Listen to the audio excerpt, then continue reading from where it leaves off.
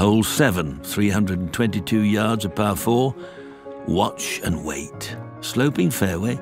Mind those little bushes and things on the right-hand side. It's only a drive and a flick if you can hit the ball at all and the wind isn't fiercely against. Couple of bunkers left, one on the right, then up by the green, just one bunker front right. Looks simple, doesn't it? But it's difficult to get on the green. Use the slope on the left-hand side. The members do. Scuttle it in low. Let the ground, let the contours take your ball up onto the green. Who knows? Might hold the putt.